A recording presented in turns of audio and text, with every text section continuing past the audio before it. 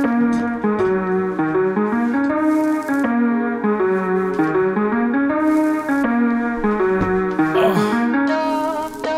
it's better.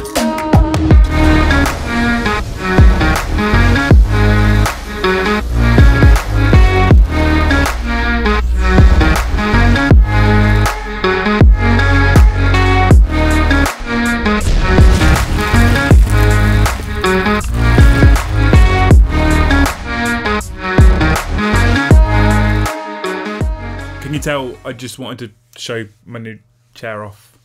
Yeah.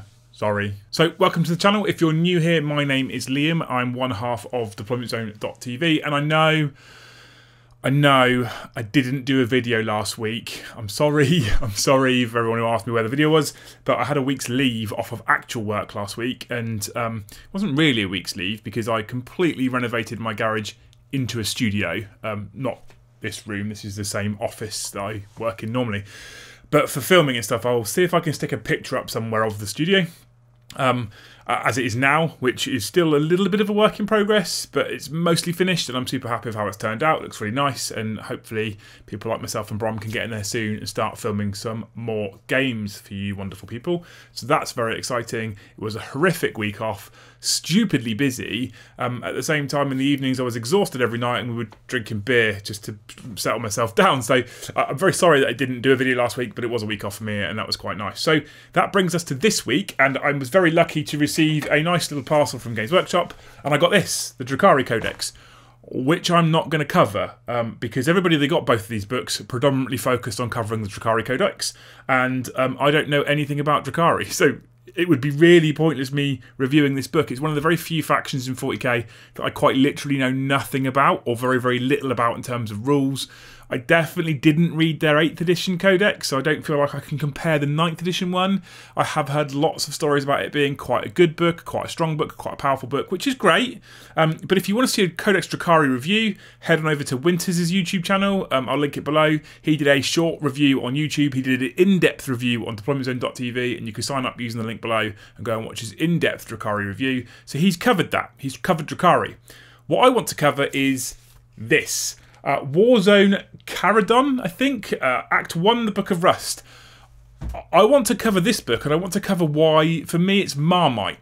And what I mean by that is I have a love-hate relationship with this book. So some of you will have seen Games Workshop talking about this on the community page and their social media channels and stuff, and I didn't know whether I was going to like it or not, because it's an additional book, and I am very, very, very keen to come away from loads of additional books. But I want to clarify something very, very quickly before I go into a little bit more depth in this book. And that is that I want to come away from tens and tens of books just to play your core rules. So I don't necessarily care about having extra books for campaigns or extra books for narrative type things within your games of 40k. I just care about tons and tons of books just to play your basic army. So if you are an Eldar player or a Space Marine player or a Chaos player and you need sort of 4 or 5 books just to put the force that you want to put on the table, I think that's really negative. And unfortunately they've done that with this book. And that's where I'm going to have a whinge. But also they've done some campaign stuff in this book, and I had to read through it in depth. And actually, that's really good. And that's where I'm kind of now in a Marmite love it or hate it relationship with this book, with Act 1, Warzone Charadon. Now, I do think that maybe COVID has something to do with this, but I think their timing is absolutely horrific. And I say that because there are rules in this book for specific ways to run armies and some sort of supplements for how you run like a faction, like a sort of chapter or a craft world or a cult, if you're a Drukhari player, for example. And it came through at the same time as this book. So why would Games Workshop give me rules for the Cult of Strife for Drukhari in this book, which is 2 pages, I think? It's like 3 warlord traits, 3 relics and some data cards, some stratagem, sorry, when they could just put it in here. That screams of money grabbing. There's also ways to run your Death Guard now as a Terminus Assault Force, which is a infantry heavy typhus plague pox walker, not plague walker, pox walker type army. And there's a whole new Nurgle psychic discipline. And you can use these rules in match play games without you having to be doing part of this campaign. So why isn't that in the Death Guard Codex? 4 extra pages. Why isn't it in the Death Guard Codex? That stinks of money grabbing, just like the Kill Team box set. And I'm not happy about that, and I don't think that's okay. Now, at this stage of releases for 9th edition, I think that they maybe could have put other rules in this book, which would have been acceptable. So perhaps they would have known that at the end of the Codex releases, we were going to see Eldar and Imperial Knights and another, I don't know, Admech for argument's sake. And maybe if they were the rules that were in this book to give you some little extras to tide you over until your Codex comes out, and then when your Codex comes out, you incorporate those rules in that book, I'd be totally okay with that. I'd be totally okay with having, say, Craftworld Simhan rules in this book, because I play Craftworld Simhan, that give me extra rules for running Craftworld Simhan for 9th edition in the new sort of 9th edition style. But then when the Eldar Codex comes out at perhaps the end of the release schedule for Codexes, knowing that it's going to be one of the last ones, they incorporate those rules in the book, so then I can still just take my Eldar Codex and I have everything I need. I think I'd be okay with that. I don't think I'd have a problem with that. To bring out rules for Death Guard and Drukhari at the same time as Death Guard, at the same time as the Codex, and Death Guard shortly after the Codex has come out, I just think that's a bit of a dick move, and I'm not okay with that. There's no need to do that. And when I say there's no need to do that, I am considering and taking into account the fact that this rulebook, this narrative expansion, this campaign book, also includes ways of running a campaign. So if we go into the main section of the book for rules, we have the Obelisk Invasion Campaign, and they talk about players and alliances and how you set up your alliances between your group of players. They talk about a campaign master, which is essentially like a dungeon master if you're a D&D player. He's a guy that sort of pulls the strings and decides the matchups and stuff like that. They talk about how the allies work. They talk about campaign length. They go into war zone points and how you win specific points depending on the mission size. So if you are a player that plays a Strike Force game against your opponent in the first phase of the campaign, there's 3 phases in total, and you win that mission, you get 4 points, 4 Warzone points for your alliance, for your faction's alliance. So at the end of the phase, the faction or the alliance with the most Warzone points, they win that phase of the campaign, and then there's the points reset and they move into phase 2, and then there's campaign victory for strategic value points at the end of the phases, and at the end of phase 3, you add up all your campaign victory points, your strategic value points, and you work out who won the campaign. There's loads of twists and stuff they've added. So they have things like irradiated wastelands, and you can do twists on your missions based on the fact that the wastelands are irradiated for phase 1. Phase 2, they have a Metallican Redoubt type rules. There's ascendancy of entropy for phase 3, which is where the Death Guard are starting to take hold of the planet. And this campaign runs along the narrative, and I have to say, personally, reading these rules and these traits, this is done beautifully well. I think this is genuinely brilliant. I like the fact that it's broken into 3 phases. I like the fact that they allow you to use standard rulebook missions, either open, narrative or match play, and they give you ways in which you can incorporate each into the campaign. So if you're doing narrative play, you can go along with the Crusade rules as well as playing this campaign. So heroes can be born for your Admech, heroes can be born for your Death Guard, and in fact, when they talk about the alliances, they basically give a reason for any faction to be there. So you and a group of 4, 5, 6 friends can all get together and play this campaign, and as long as you have sort of a relatively even spread, if you have 6 Imperial players, it doesn't kind of work, but as long as you have a relatively even spread across the campaign, anyone can take part in this. That's really good. That's really well thought out. I remember narrative missions in the past in specific supplements would tell you that you had to take specific types of unit or specific units in your army. This doesn't do that. It doesn't give you those restrictions. It gives you additional rules for Crusade. It gives you extra Crusade relics. It gives you extra Crusade agendas and stuff like that to do. Brilliant. It gives you secret orders where the games master, or whatever, the campaign master they've called him in this, can chuck in a special order in a specific mission to give people additional points to keep the balance quite nice. There's legendary missions, so there's 3 specific missions that the campaign master can chuck in there, and I've read through them and they're all pretty good. They're very narrative missions, really narrative driven missions. One of them is about escaping the enemy, one of them is about scattered forces everywhere. Really, really genuinely well done. And I think it's brilliant, and I genuinely mean I think it's brilliant. There's ways to gain requisition points, so if you come 3rd at the end of the At the end of that phase, you gain additional requisition points for your army. This is if you're playing Crusade, obviously, and you can use requisition points to bolster your forces and stuff. You get experience points dependent, and there's ways to dish out experience points, and there's ways that they encourage the campaign master to dish out experience points. You don't have to follow that. You can do your own thing. And then we go on to missions, and there's very specific styles of missions. So the route on Akarium gives you a bit of narrative, and it's about how the defenders are having to back off to their table edge, and the attackers are trying to cut them off as they retreat, and it's a fighting retreat. There's additional objectives in here. This as a campaign book is so good, I think.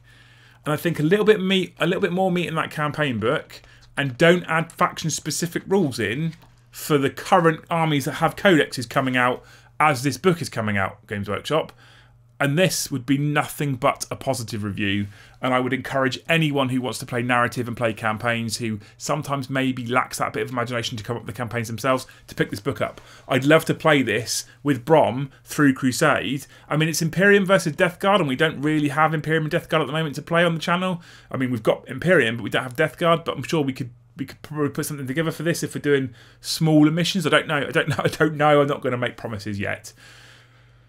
But I'd love to play through this campaign with him, because I think it's really narrative and it tells a story. And it means you can follow a story and follow a campaign, and you can play it a couple of times and have different results, which is really, really, really good and really well thought out. Like I said, there's 3 different missions.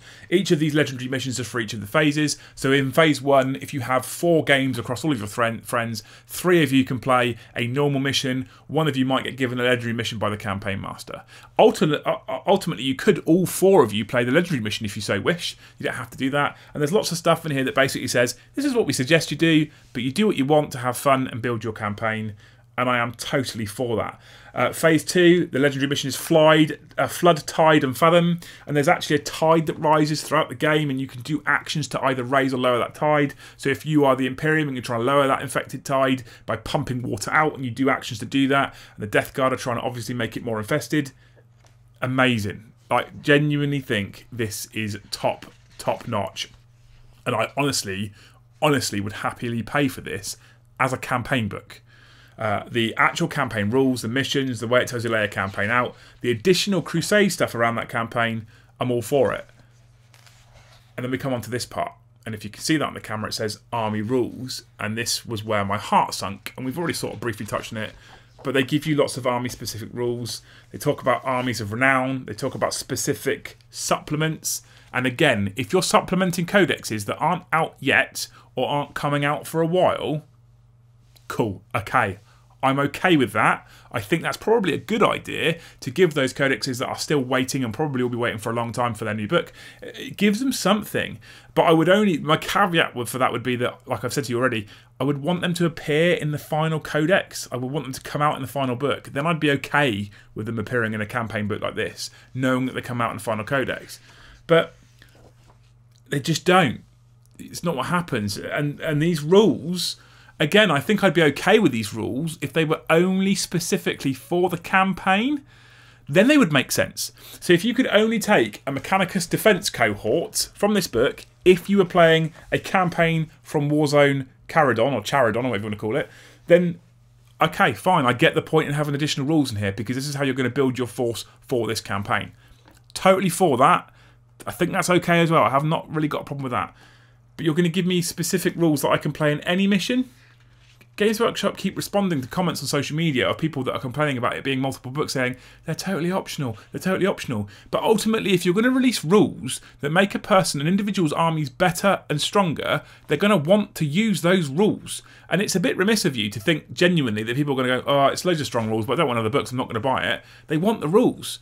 And I know we're in this real strange catch-22 situation where lots of people are probably screaming at the screen right now and dropping comments below that are saying, yeah, but Liam, they are optional. You don't need to have them. So people that want those are clearly just power gamers. It's not the case, because perhaps these rules are allowing you to run your force in a narrative way that you want to run your force. And why should you not have that option to run it that way in your army's codex? That's the point of a codex, right? It allows you to run your army in a way, in a manner that you want. So by sticking them in here and allowing them to be used in any game of 40k, I'm not for that. I wonder, actually, genuinely, if tournament organisers are going to say, actually, any formation that comes out, because it's kind of what it is, it's almost like a formation, any formation that comes out in a campaign book that isn't in an army's codex or specific supplement, i.e. chapter Ultramarines or whatever, then we're not going to allow it. If you're a tournament organiser, comment below, let me know. Would you happily allow all of these rules in your events, knowing that they're from campaign supplement books? Or are you going to put a blanket, no, you're not using them? Or are you going to have to assess each book as it comes? Super interested to know what you're saying about that. People like Pardo from SN, comment below. I want to know what your thoughts are on these, because ultimately you're getting more rules, more stratagems, more warlord traits, more relics for an army, and it's making it stronger. So we have a Mechanicus defense cohort. Essentially, a defense cohort is an army of renown, and it allows you to do extra stuff with your Mechanicum. Essentially, it tells you can't take Scutari, so it's just for AdMech units, not for Scutari units. There's loads of bonuses that they get and extra stuff that they can do. Then we go on to Codex Supplement Metallica. Again, if I didn't think for 1 minute that AdMech Codex was right around the corner, I think this is a real positive. Boost a specific faction within AdMech, i.e. Metallica, and give someone some rules, because they might be waiting till October for their Codex. Cool. Absolutely go ahead. Or say specifically that actually this campaign revolved around Forge World Metallica, so we're going to give you extra rules for Forge World Metallica in this book, but they're only for this campaign. All for that. That's fine. Sticking them in here so anyone can take them. There are people out here. So there's 3 warlord traits. There's 1, 2, 3, 4 relics. There's 1 page of stratagems, 8 stratagems. There are people out there who are going to buy this book for 3 pages of rules. And that's why this is a dick move. Because people that are Metallica mad, maybe they've played Metallica as a Forge World forever, and they want to have specific Metallica narrative rules. They want to have specific Metallica narrative warlord traits and relics, and more options than they get in their AdMech Codex. They're going to buy this book for 3 pages of rules. That's not okay. Not okay at all. Because they won't want the campaign stuff. They might just be going to friendly events. They don't want the Imperial Knight stuff, the Freeblade stuff. They don't want the Death Guard stuff. They just want that Codex Metallica stuff. That's why I have a problem with these books, and that's why I think this is a poor choice. And I said this throughout 8th edition, when Games Workshop released campaign books that have rules in them that you can use for your faction in any version of 40k, not just for that specific campaign book. I don't think that's okay. And some people are going to say to me, oh yeah, well, okay, if you've got Imperial Knights, and you've got AdMech, and you've got Death Guard, and you've got Drakari, this is a really great book, because you get loads of rules. But is that supremely common, that people are going to be collecting all 4 of these armies? I'd suggest not. When people make that comment, really think about it. If you're that person that's saying, well, I've got all 4 of those armies, I'm great. Do you genuinely think that you're in the majority? I don't think you are. I genuinely don't think you are. I don't think there's many people that can honestly say they have all 4 of those armies and they are excited about all these specific rules. And if they do have all 4 of those armies, are they going to want Cult of Strife specifically? And are they going to want Metallica specifically? Probably not, I would imagine. So that's where I have a problem with this. When you're forcing people, and they're not, okay, before you scream at me, I get that they're not strictly forcing you to buy this book. But if you want access to all of your faction's rules to be able to play the army that you want to play, narratively in some instances, i.e. Forge World Metallica, then you are forced to buy an additional book to have access to all those rules. That's a fact. You have to buy all those books to get access to all those rules. If you don't buy all those books, and you're right, you don't have to buy those books, you don't get access to all of that faction's rules.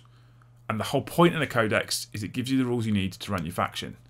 So it annoyed me a lot. They talk about Freeblade Lances. Again, I reiterate, if the Imperial Knight Codex hasn't come out for ages, then fine. But I bet it comes out, it doesn't have any of these rules in it when it comes out, which means you still need this book if you're going to run a Freeblade Lance of complete Freeblades, which is a dick move. It's got the Terminus Est Assault Force, so we have rules around Death Guard, there's Warlord Trait, singular, there's 4 extra stratagems, there's some additional rules about strategic reserves and outbreak assaults, which basically means it's cheaper for you to stick your stuff in reserve, and when you do, you can deep strike in rather than having to walk on from bold edges. There's a whole new psychic discipline. If only we had a new Death Guard Codex that came out recently that we could put this psychic discipline in. That'd be good, wouldn't it? And there's a page of relics as well. So there's 4 pages of Death Guard rules. If you're a Death Guard player who's just got your new Death Guard Codex and you're super excited about putting your list together, you now, if you want access to every rule, you now have to buy another book to have 4 pages of Death Guard rules, even if you have no interest in playing the campaign. Not okay. And then the biggest bugbear for me was that this book came through at the exact same time as the Drukhari Codex, and Drukhari have 3 pages of rules like Admech, so there's 3 warlord traits, there's 4 relics, and there is a page of stratagems just like Admech. So 3 additional pages of rules, 3 additional pages of rules, and they couldn't squeeze that in this book. I mean, it's not a Space Marine book, right? So it's already half the size of the Adeptus Astartes Codex, and they couldn't squeeze 3 more pages in here for use in this campaign. No, of course they couldn't, because then they'd only sell you 1 book if you're a Drukhari player. They wouldn't sell you 2, would they?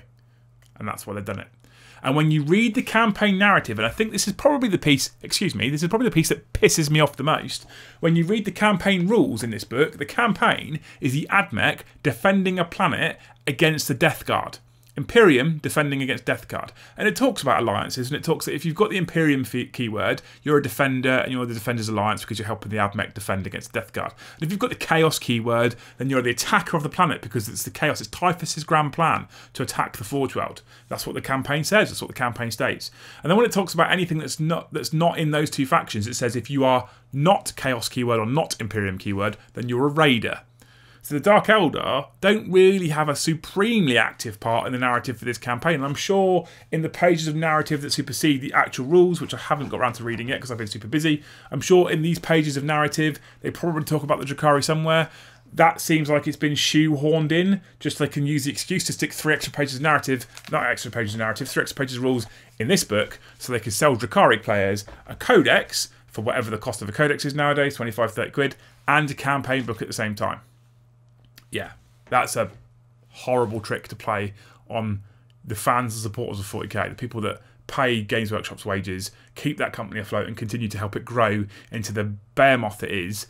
Careful Games Workshop, that you don't bleed your customer base dry and then your business collapses because of it. So this is not the way to go. To be clear, the campaign stuff in this book, 100% the way to go for me. I'm super excited about it. I'd love to give it a try. Like I said, narrative missions, ways to guide campaign masters, essentially dungeon masters, ways to guide campaign masters through creating and managing campaigns. That got me supremely excited. So, depending on why you want this book, depends on whether I think it's worth the money or not. If you want it just for a specific faction set of rules, it's not worth the money. It's just not. 3 pages in a book for Death Guard is not worth the money. 4 pages for Death Guard, 3 pages for Drukhari, not worth the money. I think it's a complete waste of money, and if that's the only reason why you want it, I'd encourage you to not. And the rules are good. They're not insanely broken, but they are pretty good, which makes it tough because you want the best rules available to your army, right, to put your faction together. If you're a Death Guard player who wants to run vehicles like Plague Bus Crawlers, don't pick this book up at all, because it's focused around Typhus and it's focused around infantry only and 0 vehicles. To run the Typhus assault, Terminus assault, whatever the fuck it's called, you have to take nothing with the vehicle keyword. You can't take anything with the vehicle keyword at all. So if you want to run your vehicles in your Death Guard, don't pick it up. Absolute waste of time. And the only way you get access to that psychic discipline is by running that specific, I'm going to call it a formation, running that specific formation, so it's no good to you. If you want to run a Real Space Raiders detachment, which is in the new Drukhari Codex, which is a new battalion-style detachment for Real Space Raiders, and therefore you want to take Witch Cult and Calibite Warriors and Homunculus Covens, don't pick this book up, because it's just for Cult of Strife and everything has to be Witch Cult. So don't pick this book up if that's what you want to do. So there's reasons not to pick it up if you're specifically looking at just the rules for Drukhari or just the rules for Death Guard, don't get me wrong. If, however, you want a cool campaign book that you can play along with a group of friends in, and you're going to, and considering it allows you to use any factions to do this, you do, I think, need at least 1 Chaos, at least 1 Imperial faction to make it work, personally. But if that's what you want to do, if you want to run the campaign, absolutely worth the money. And loads of Crusade rules to boot. And if you're playing Crusade anyway, you're playing RPG style 40k, you want extra rules, extra things that you can do because you're developing your narrative. And I think that's okay. And I think if you're playing Crusade or a campaign, one or the other or both, I think you kind of accept the fact that there's loads of books going on. Dungeon Masters have their big boards up and loads of books that they can take stuff. I think I'm kind of okay with that, because I'm not taking it to an event to go and play Crusade normally. I'm playing Crusade. I'm playing normal sort of tournament edition 40k. I'm playing what do they call it, match play events. So I want to take a codex and a rule book and that be it, right? I don't want to take supplements like this to a normal 40k event.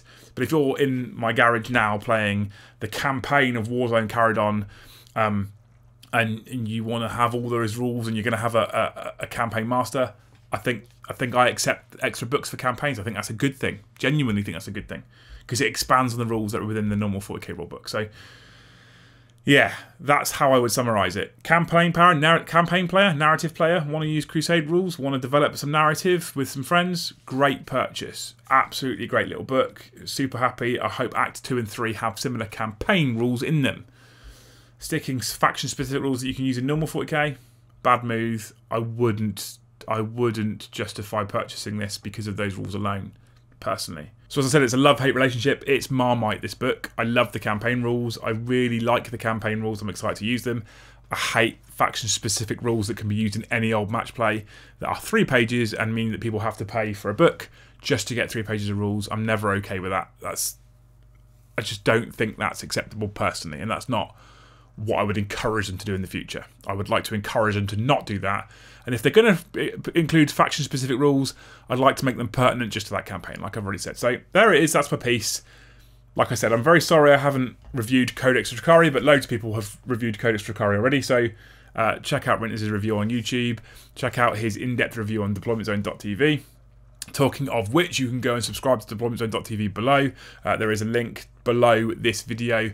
And the amazing Play on Tabletop, I've got episode 1 of their Crusade campaign live on the website right now. And I've watched it, and it's amazing, and I can't wait for episode 2. It's a 12-part series exclusive to deploymentzone.tv. So go on, head on over there and sub to the website, and you can watch the Play on Tabletop campaign. It is brilliant. Other ways you can support the channel, I will link below this video links to Element Games, the Dracari Codex, and for Act 1, the Book of Rust, because I still think the Book of Rust is worth picking up. Like I said, for campaign, if you're a Dracari player, you're definitely going to want this codex anyway. And that is an affiliate link, so it directly supports the channel. Every purchase you make through that affiliate link directly financially supports deploymentzone.tv, and therefore me and Winters. So thank you very much for all those people that have been using that link recently. You guys are amazing. Don't forget, you can also click on the merchandise page on the DZTV website and click through to Element Games there, and you will find all the DZTV dice, and loads of people have been buying dice. You guys are also amazing. So that's ways that you can support the channel. Like I said, the best way to support us is to subscribe to DZTV. You can also join our Patreon community and subscribe on Patreon should you choose to, and you get access to the deploymentzone.tv community. If you're a DZTV subscriber, you get access to the free area anyway, but if you are a patron, you get access to all the rest of the Discord community, and it's pretty large now. It's pretty huge. So you can choose to support us in a multitude of different ways, whichever suits you. Otherwise, you can just keep watching these videos, keep hitting that subscribe, like, thumbs up button, and that supports me as well. So you can do something, even if it is just clicking like and making sure you subscribe to the channel. So thank you very much, everyone, for all your support so far. Hope you guys are so far having a better 2021 than 2020 was. Honestly, I hope that. I feel like it's getting better. I feel like some joy coming back to the world. A little bit, tiny bit of joy coming back to the world, slowly but surely, because I think we're slightly closer to being able to play lots more 40k together again. That's the goal, right? That's the goal. Super excited to play this kind of campaign with Brom. That's what I really want to do. That's my end goal at this point. So thank you very much for watching. I hope you've enjoyed this video. If you have, give it a thumbs up. If you haven't, a thumbs down. Don't forget to smash that subscribe button. Thanks very much for watching. I'll see you in the next one.